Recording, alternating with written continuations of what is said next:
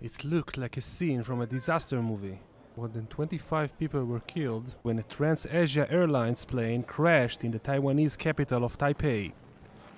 The plane with 58 people on board flipped into a river soon after takeoff. Rescue efforts began almost immediately after the crash, which as many as 16 people appeared to survive.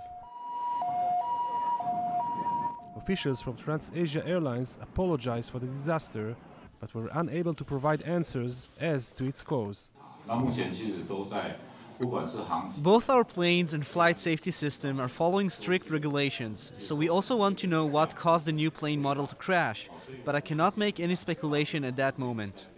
Last year was not the best for Asian aviation companies, with 3 major incidents. In March 2014, a Malaysia Airlines plane disappeared while flying from Kuala Lumpur to Beijing with 239 people on board. In June, a plane from the same company was shot down in eastern Ukraine, allegedly by pro-Russian rebels, killing 298 people.